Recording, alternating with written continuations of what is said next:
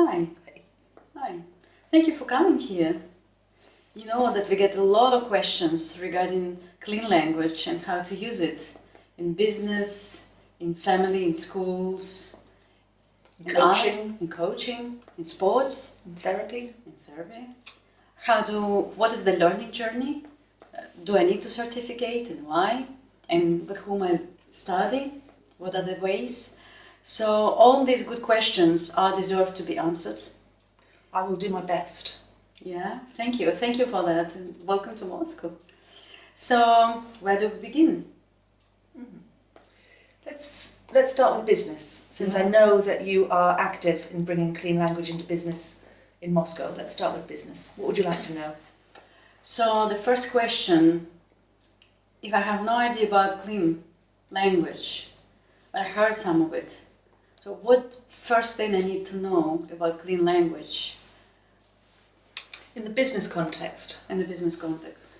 I think in many ways it's best to start with the why. Why is it good to get clean into organisations? And I think simply it's because organisations and businesses are a series of interactions between real people. And the quality of attention that people pay to each other means, do we make the most of our interaction? Do we get the most out of it?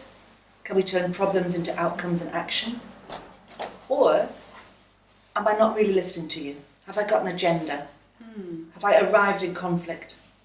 So the quality of attention that we pay to one another is absolutely crucial to making sure that we make the most of the people in our business. And what clean language does is it really trains your attention.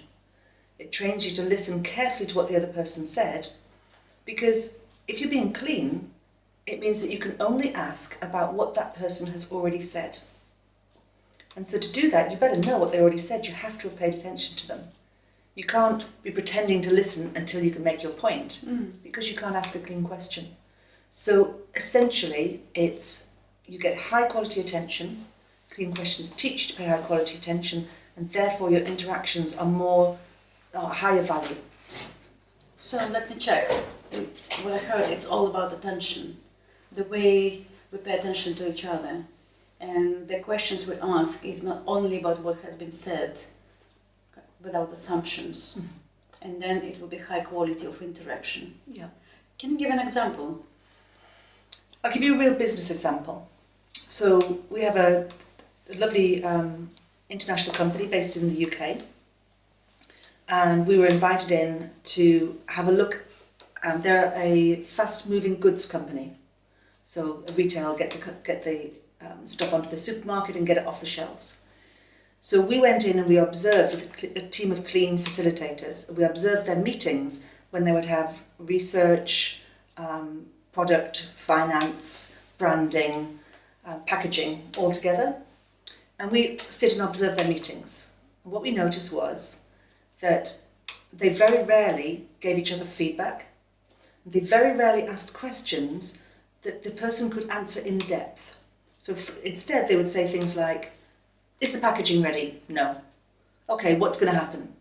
Oh, we're going to push it back for another week. Okay. What's happening with the branding? Oh, it's in hand. Okay, when will it be ready? A couple of weeks. Okay. With finance would say, can you take 1 pence off the price? Oh, no, we can't do that. Okay, why not?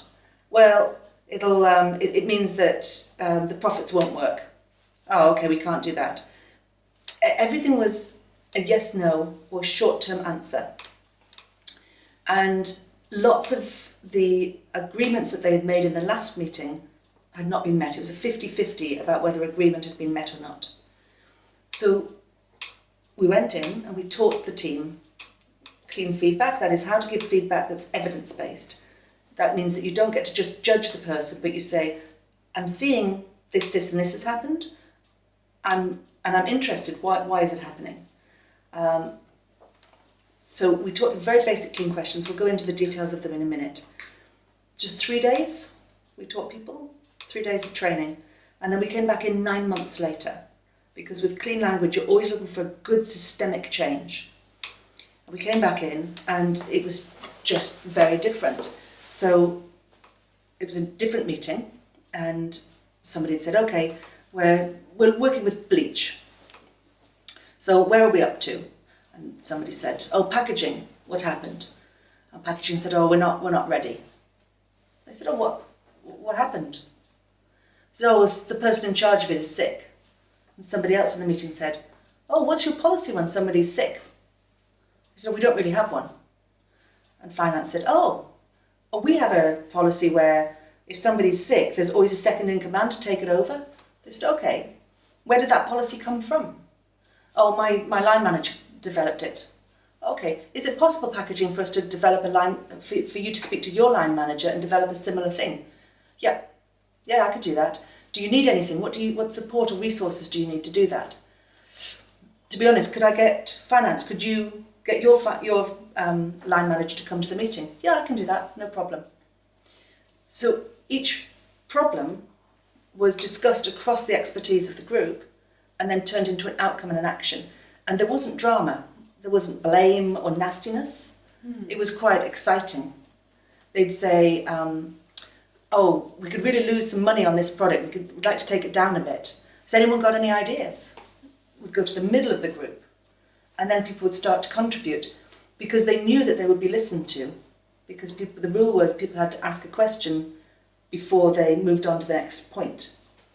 And the other thing that happens in real life is that the group starts to agree rules, not in a schoolyard kind of way, not this is the way we play this game, but just in a more emergent way. So for example, in this company, they agreed no more than 1/10 of your time can you talk about problems. So I could say, oh, this product's never going to work because the research hasn't been good enough. And the group won't allow me to just stay like that. The group will then say, so when it won't work, what would you like to have happen? And if I say yet again a problem, well, there's nothing I can do. It's out of my hands. The group won't allow that. They'll say, okay, it's out of your hands. It won't work. What would you like instead? And if you don't know yet, you need to be quiet. Mm-hmm. So there was a disallowing of whinging, moaning, blaming. Mm-hmm. And the culture of the group was, what's happening? What needs to happen? What can we do? Mm-hmm. So what I'm hearing, there's no drama. So there's an emerging way to deal with issues. Mm-hmm. So, and it's a training the attention. Yeah. So I want to question about the drama. So why does it happen, you think? Drama? Yeah. Why do we deal with that at family, at business, in different occasions? And what is drama actually? Well, drama is whenever you're not getting what you want. And instead of moving to inquiry and action, you decide to either feel sorry for yourself, like victim, or I was gonna give them that idea, but no one will listen to me. Or, yeah, well, it needs to change, but we haven't got the resources. So this is a victim position. Or you can go persecutor. You should have done that. It's not my fault. They should have done that. Well, I tried, but they wouldn't get involved. That's a persecutor. It's not me. You're to blame. Or there's rescuer, which happens so much in meetings, and it's I think one of the most difficult positions on the drama triangle, and that is where I don't know. You ask a colleague, "Oh, packaging. We had an agreement; it'd be ready this week. What happened?" And I go, "Oh, they had a difficult time. The person is sick, you know." Yeah, that person's sick. You shouldn't. It's not their fault. This is a rescuing position, which is where I step in and try and make things okay without any real inquiry. So, or a rescuer is also somebody. Maybe I see that my colleague isn't doing their job, but I'm frightened to tell somebody, so I do their job for them. But then I'm always tired, or my own job suffers. So drama is the places that people go when they're not getting what they want. And you know it's drama because nothing's going to change. So if I'm victim and you say, oh, what do you want to do about it? I go, oh, there's nothing I can do.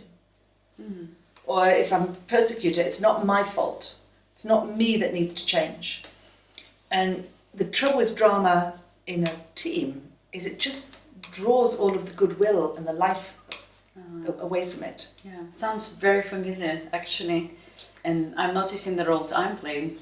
Yeah. So I like to save.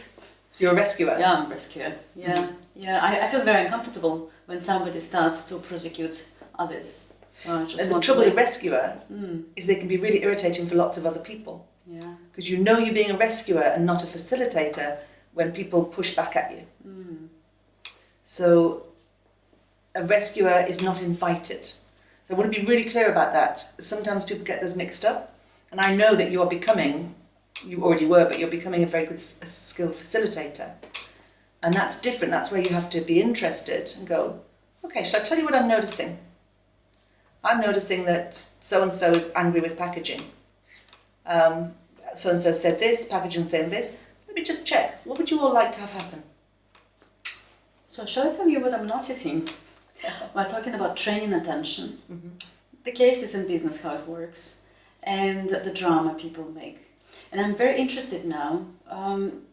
So how do we train attention that if I would be a manager, and I'm actually a manager, I am obviously the managing the project Ancora Imparo, and we have a team which is expanding now, and we have a partner, Sabine. So how can I train my attention of Sabine, yours, or the young team we have?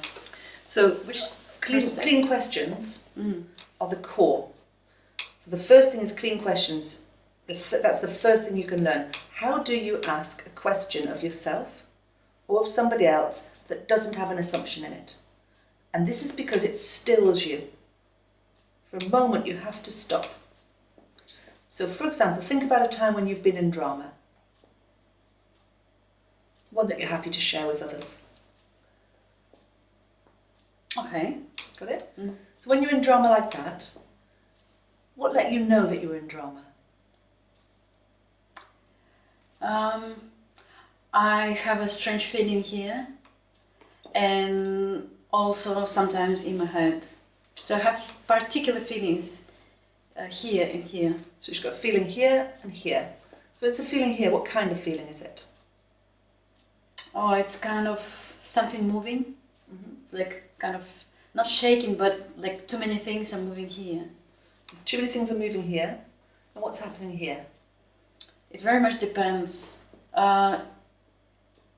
Sometimes it's my head is really burning, like, or it's just too many things, like I'm really overwhelmed. Okay. But it's similar feeling, like it's a heat in my brain. So if you think about this response, this is a typical drama response. So I'm not unique, you're saying? Not special. Yeah. Everyone, we'll all have, and that is the beauty of it, we will all have a completely idiosyncratic way of responding to drama. So this will be unique to Sveta, but also it's also quite typical. It's gut and head, and she'll be in a little bit of fight, flight or freeze. Which one do you go into? If I'm tired and if I get too many things, then for example, some of my team members come and say, you know, I have a very good idea, and we're in the middle of the difficult workshop.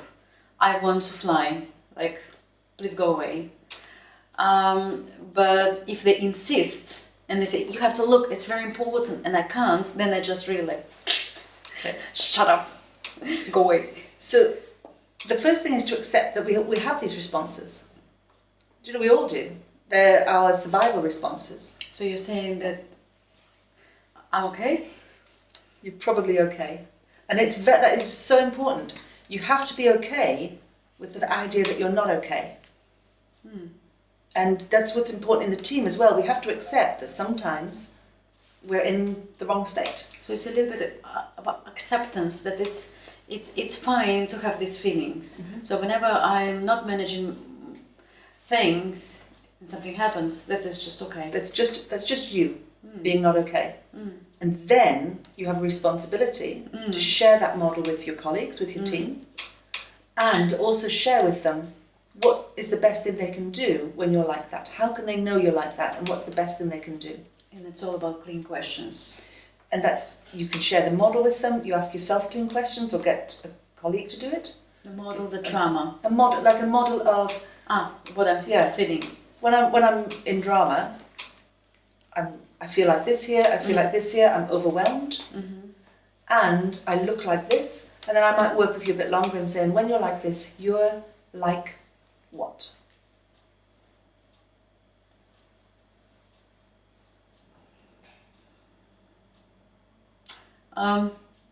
Like I would be a flower, which is has a not very thick. I don't know how you call it. In English, a stem. Stem, and then the upper part of the flower is in fire, so it's shaking. Okay. So you can share that with your colleagues and say, when you see me like this, and I can ask you, when I see you like this, what would I see in here that would let me know that you were flower on fire with not very thick stem? I will not look into your eyes. You will see me looking around, and you definitely will see that that something inside starts and stops, starts and stops. And what would you like to have happen in that moment? What would you like me to do? It would be good if you tell me. Shall I tell you what I'm noticing? It seems for me that you in that particular state. What's going on? What happens right now? What is happening? And also, if you ask me what support and resources you need, that's very helpful. Then I can tell you. Yeah. So in a team, this is how you start. You start with inquiry. Just get together and say, when you're working at your best, so this is you at your worst. We could find out how Sabina is at her worst, how another colleague, a member of the team, how I am like at my worst. Okay, we can find out some different models, and then we can ask each other some questions. What do each of us need? And then we can ask, when we're at our best, we're like what? You're like what? You're like what? What are you like? What do each of us need to keep ourselves at our best? The simplest thing, if every team did that in the world, or every family, it's just very simple models for when I'm at my worst, I'm like this, and really listen to the different way that you experience anxiety or overwhelm or anger. For me, when I'm at my worst, when I go into drama, it's that I'm stretched too thin. My attention's here, my attention's here, my attention's here, and there's nothing left here. And so you only have to do something a little bit wrong, just a little bit, and it feels like you've hurt me. And so I can go into attack. Right. Obviously, you didn't do it. You didn't stretch me too thin. You're just the last person. Yeah.